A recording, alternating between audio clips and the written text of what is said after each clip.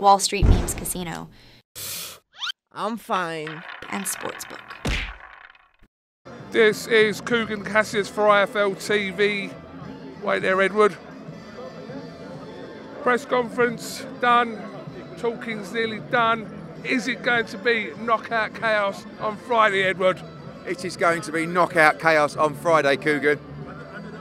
Summary of the press conference. Got a little bit lively at times from Ngannou also. Yeah, listen, he's confident. It's huge, you know, and he's for real. So, as I said, I don't believe there's any aspect that he is better than Anthony Joshua in. But he's dangerous, he's heavy-handed, and we've got to do a job on him. And you can't just, you know, you're not just going to, like, get this guy to quit on his stool. You're not going to get him to wilt in the corner. You've got to put him to sleep. And you've got to do that with speed and ferocity. And you've got to chip away at this big oak tree. And you've got to watch him fall. And that's what I believe will happen on Friday night in Riyadh, Saudi Arabia. That is your friend there, Frank. Can we get Frank in for a second? Frank, come in. How you doing, Frank? I'm doing good. How are you doing? I'm all right. Could you come in a little bit? Come in where?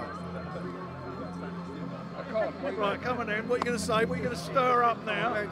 Well, listen, no, hold on a minute, thanks, Sue. Listen, Frank, this is the first time you two guys have been on Ifltv, so we caused a little bit of the egg for years, but now look at where we are. I'm glad you've admitted it. We've only been on the major platforms together lately, so we've only been on the major platforms together. So anyway, it's we good to made finally our get way. around to you after, We you made know. our way down the alphabet. Exactly. And we're here It's now. been 2 months now, this relationship, and now obviously We're late to the party, but better late than never. Well, that's true. That's But as true. Frank said, it's basically this rift has only been your fault anyway. We blame you. We now know. We now know. You're Look at where we are now. I mean, Well, we're- Frank used to praise me so much, and then one sentence where he's a little bit negative. That's the only one you put up there on the clickbait.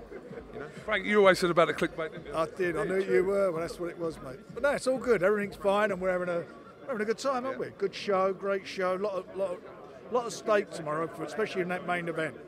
It's a real, as we said, a fight with a lot of jeopardy involved. Let me ask you about this 5v5. How competitive is this going to get between you two? Well, it's going to be as competitive as you get, obviously, isn't it? I mean, that's what we're in for. I mean, it's good.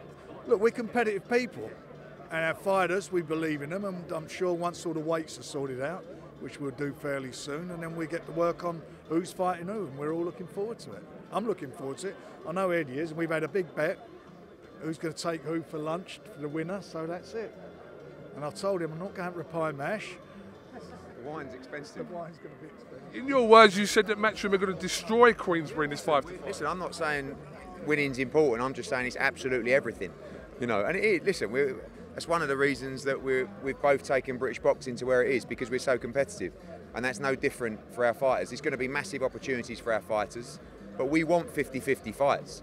You know, we want to sit there with excitement, and you know, we've seen the lineup, we've seen what we're working on, and it's going to be unbelievable. Not just the fights, but the build-up, the press conferences, the promos. You know, they're going to have me and Frank probably dressed up again in something silly, and it's going to be really big for the sport. And I just think the start. You know, I was just saying to Frank earlier, we had a conversation with some of our members of the team where we were just talking about an opportunity for one of their young fighters to fight on the Katie Taylor card in Dublin, who's Irish. And they'd put one of our London fighters on one of their big shows in London. It's just common sense, and it has eluded us for many years. But hopefully, this just doesn't just stem from the 5v5. We can just both keep working together to improve our businesses and also to give more opportunities to our fighters. And everybody will benefit, especially people buying tickets or watching it on TV. There's some great fights now. Looking forward to it. Just long term for this year, as fans, we want to see obviously AJ do the business on Friday night, that's first. We want to see Tyson Fury do the business on May the 18th. If those two situations happen, does Fury and AJ happen this year? This year? Look, contractually, you know there's 2 fights. The one thing I'll say about His Excellency, all he wants to do is give the world the biggest fights that are available. And that fight is the biggest fight in the sport. So let AJ beat Ngannou, let Fury beat Usyk, and then we shall see. And then we will have a great conversation. But either way, exciting times. Yeah, not much. I mean, look at, all these fights. I mean, these cards are getting better and better. This is the first one this year and we've got another 2 coming up. I mean, they are just brilliant shows. And you know, and you know what it's all about? All of this is all about competition, because the fights are competitive. You know, we've been very blessed, us, to be involved in this situation which has been basically driven by His Excellency. We are really going to make the best of it. We're going to take the advantage of doing all the things we've been trying to do for many, many years. Look, we've both been very successful in what we've done over the years. We've spearheaded and made British boxing a real force to be reckoning with in the world, and now it's going to get even better, even better. Can you guys shed any light on what happened yesterday with Tyson and Ngannou? Had a few words today?